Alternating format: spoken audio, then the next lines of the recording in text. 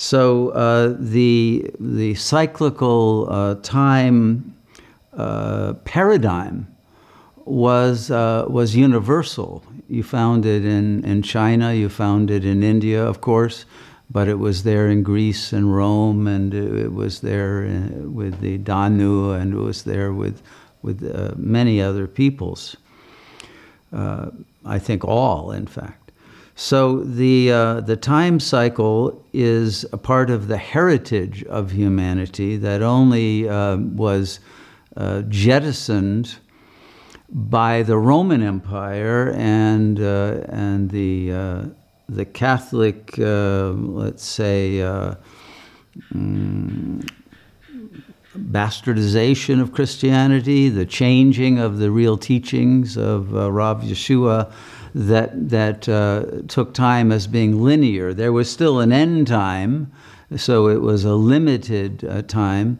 And in the same way in the Jewish tradition, a linear time, but a time which was known as a Heilsgeschichte in the German version of that understanding, as expressed by Martin Buber and other Hasidim, that although time entropically leads to a decline, not a progress, but at the end there is the time of the Messiah, and there will be a world to come. So implicitly, the linearity is still cyclical. And you find that in the mystical Christian mystics as well, the more esoteric teachers who are teaching theosis, the divinization of man, is the return to that. And you find it in the Quran as well, because of Adam being considered the first and highest prophet who had all the names, as we heard recently. So that knowledge returns, and therefore the paradise, which is the environment of the Adamic being, becomes remanifest. And they did have the understanding that the first Yuga, which is called variously the Golden Age or Sat Yoga, Krita Yuga, Satya Yuga, various different names, but it is also referred to as the solar dynasty, as the second age is the lunar dynasty. But it wasn't that these people worshipped the sun. No, that was a much later fallen state of the remembrance of that. It meant that they were in a state of total consciousness, that the consciousness of every inhabitant of the golden age was literally the light of the sun of suns, the source of the light that creates the universe, and that manifests as the sun and the stars and all of the heavenly bodies and the celestial light that is a reflection of the supreme supernal light. So the understanding of the solar dynasty is the complete consciousness that is independent. It does not require a reflection from another, as the moon requires the light of the sun. So once you get into the lunar dynasty, you already have a shift from non-duality to duality. The duality is still a high one because the moon is full or mostly full, but it is still a fallen state. It is a state where now, rather than being in Atman consciousness, they are in soul consciousness. And then in the Copper Age, the soul and the ego are together. That's one reason why it's called Dwapar Yuga. The two towers, the two powers of soul and ego are in relationship, that the ego eventually becomes dominant and represses the soul, and that begins Kali Yuga. So we have a cycle of time, but it is clear that in the Sat Yuga, time stops. There is no sense of time because every being lives in the present and lives egolessly. And lives in a state in which the world and the self are not different, and the world is perceived directly as light, as the emanation of consciousness, and not different from consciousness. So there is a non-duality and a sense that all that is not even a dream, but a perfect reflection in space of the information, the beauty, the power of the self, and that it is the self, that the world is internal to the self, not other than the self. So the consciousness then gradually shifts, and by the time we get to Kali Yuga, of course, the ego is embedded in duality. It has a split mind. It considers the world to be separate and objective and different from consciousness and outside of consciousness, even though it's very clear that nothing is outside consciousness. You couldn't know anything that was outside your consciousness. But there's a belief, and it's a religious belief that's called science, but it's a religion, that we are actually in a world that exists independently of us. Because consciousness is identified with bodies, and bodies are temporary phenomena that come and go in the world. They are part of the impermanence of the flux of time. But the consciousness remains present, even though it becomes unaware of its presence because it becomes lost in thought. And as soon as your consciousness becomes lost in thought, and you believe that that thought is what you are, I think, therefore I am, as soon as you become lost in that, you live in the past and the present, because thought is all about that. Wishing that the past was still here, or that it didn't happen, but having some relationship, nostalgic or horrified by the past, and some fantasy about the future that is either positive, hopeful, or negative and fearful.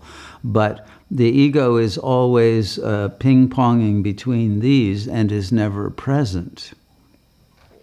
And so it feels a lack of being, because being, the real, is only presence. And the ego never knows presence, because in the present it dissolves, it dissipates. And so the mind continually chatters because it is terrified of its own dissolution, its disappearance into a presence that is so awesome and so full of energies that the ego cannot tolerate it. It cannot tolerate the bliss that would show up if you remained present for an extended period. The ego would begin to dissolve, and all that would remain is presence. This is the whole point of meditation, but very few people meditate in such a way that the presence remains consistent and unbroken long enough to dissolve the sanskaras, the latent tendencies of the ego mind, so that the ego pops back after the meditative formality and is never dislodged from its fictional condition as a character. But the presence that is beyond the fictional entity that one comes to believe one is, because the belief that the mind has reality and represents one takes over as the implicit religion of the ego itself, that cannot be undone or seen through by the ego, because it is based upon that, and it dreads It's knowing its own lack of reality, of essence. So it is only in moments of trauma, when one becomes speechless, that one knows presence, or moments of divine love, or being hit by a lightning bolt of Shakti, or one is filled with that supreme presence to the point where the ego dissolves completely, that one has the sense of what the real truly is. So time itself changes its qualities as it goes on and consciousness becomes more dense, and the world, rather than being a dream, becomes something that is all too solid and all too resistant and all too filled with danger, so that it has to be experienced by beings who remain vigilant and on guard and using their minds to calculate their way of dealing with reality and trying to get whatever benefits can be extracted from the flow of temporal change. And the consciousness does not have the luxury of abiding in presence because of its paranoid tendency to need to compare the current situation with the past and try to create an optimal future. So time, from the perspective of the classical period, is seen as a circle that is entirely present all at once. There is a recognition that when you enter a state of total presence, you enter a higher dimension in which the apparent flow of time is entirely here. There is no past and no future, even though there is history and there is the apparent shift. But actually it's an illusion because consciousness is present throughout it all, and that presence is always here and now.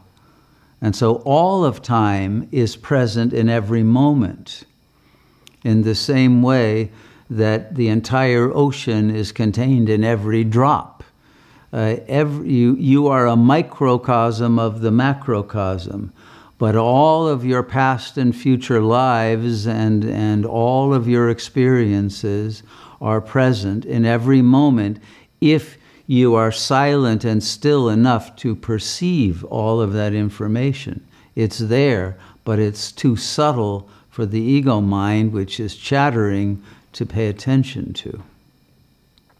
And this is why information can be drawn from the so-called Akashic records. It's simply the information of the entire kalpa that is entirely present in every moment if you pay attention. And you know how to decode that vibrational frequency in which it is contained. So presence is the key to liberation, because presence is non-duality. And so this is why meditation is the path, the key to attaining the liberation that is always here, because in fact there is no one needing to be liberated, since the ego is a fictional entity. And so because you are not the ego, you only believe you are actually that total presence. As soon as that belief is dropped, the goal of liberation is recognized as being your natural state. And it could not be anything else. So this is the understanding that we must be able to fully grok in order to be liberated from not simply the illusion of impermanence, but the fear and desire that the ego is based on as its effort to overcome its lack of being, and which it can never do. So presence is the only medicine to overcome that